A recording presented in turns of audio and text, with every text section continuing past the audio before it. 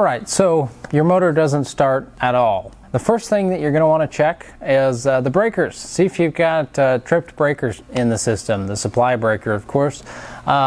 It could also be a fuse if you've got an older electrical system in your home. So be cautious of that. That's always the first thing that you want to go check because that's the easiest thing to fix. You just flip it back on or replace the fuse if that's what you've got. If that isn't the case and you're not so fortunate to have that go wrong on you, then the next thing you're going to want to do is check the voltage of the system, which what you can do is use a voltmeter of sorts. Like I mentioned in our introductory video, I went out and bought this meter this morning for $18, and I specifically wanted to use an inexpensive meter to just kind of showcase that pretty much anybody has the means to perform these types of tests. So when you're checking the voltage, now this system currently right now is energized, and when you are checking the voltage, you generally want to work either from the power where it needs to be. So like right here, the pressure switch should have good voltage. Now we'll check that really quickly just to kind of show you what that looks like. On this particular meter, I'll set it to the voltage test setting and set this down really quickly right here. And we should be reading, because this is a 240 volt system, we should be reading about 240 volt across the line here. Now you can see, hopefully, we've got about 246 volts or 245 volts. So that is perfectly acceptable. These motors have a plus or minus 10% tolerance. Now let's say you hook your voltage meter up here and you don't have voltage, then great, trace it back, keep checking at every potential intersection where you've got splices and so forth, and try to determine where that voltage is not getting through, and that may be your problem. If the voltage and everything checks out, then we want to also test and see if the voltage is getting through the pressure switch to the other side of the contacts. We would need to have the pump running in order to perform that test. But what you can do before you go ahead and do that test is just give a quick visual inspection of the pressure switch.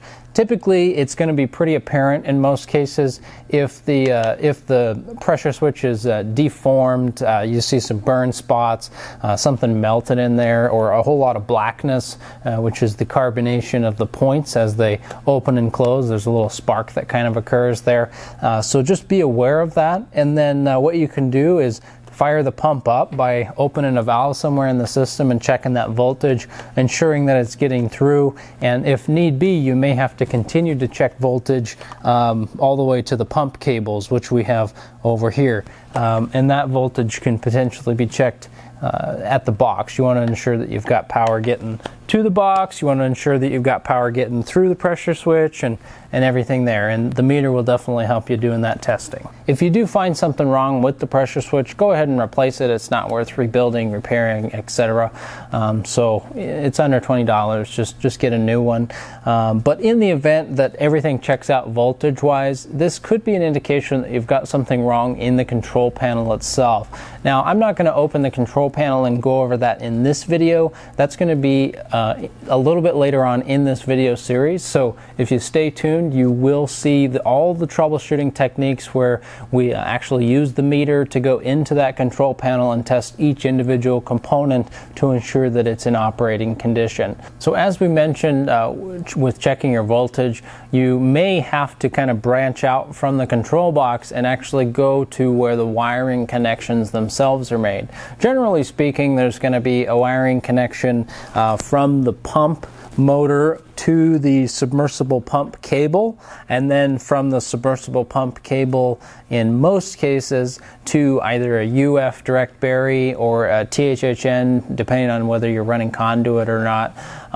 So all of those different splice connections you have to be aware of and possibly check those, because if a splice is not done properly or something else may have happened, then there could be the splice itself became corroded or became full of water or something along those lines, and cause the system to just like trip out or cause a short in the system. Go through each and every splice in the system. I obviously recommend checking everything above ground before resorting to pulling the pump and motor, because that's usually kind of a last case scenario. You always want to avoid that because of the cost involved and the work involved in most cases. All right, so now you've gone through all of the different checks that we've kind of talked about in the situation where your motor's not starting at all. And if we've gone through all the checks we just discussed, then it might be time to replace the pump and motor. Now, like I mentioned just a second ago, it could be that we've got a bad connection down the well. Unfortunately, we won't know that until we pull it up. So in that situation, I do have a couple of tests that you can perform on the wiring before resorting to pulling the pump up. The unfortunate thing about that is in those tests, it's not going to tell you whether it's the wire that's bad or the pump that's bad until you get it up and out of the ground. But at least it gives you a pinpoint indicator that it's time to pull the well because we've performed these tests. And those tests we're going to go ahead and perform in this video series right after we do the pump control box testing. Hey, so that's it. So thanks for joining us today on another great video. Don't forget you can find all these products on rcworks.com. Don't forget also to like and subscribe for more content. We'll see you next time.